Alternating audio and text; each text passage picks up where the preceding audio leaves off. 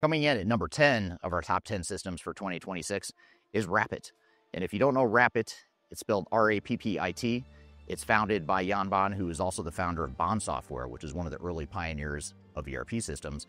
And what's interesting about Rappit is that it is an entirely different platform and application than the old school ERP model, even though the product was designed by someone that also pioneered the ERP software model as we know it today.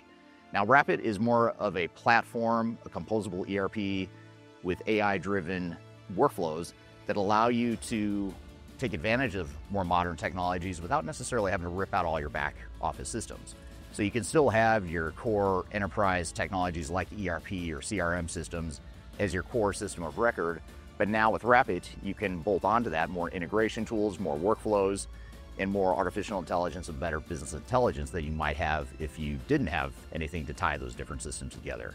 And for many organizations, this is a lower risk way and a lower cost way to get immediate business value without having to go through the pain, cost, and heartache of a massive back office system replacement.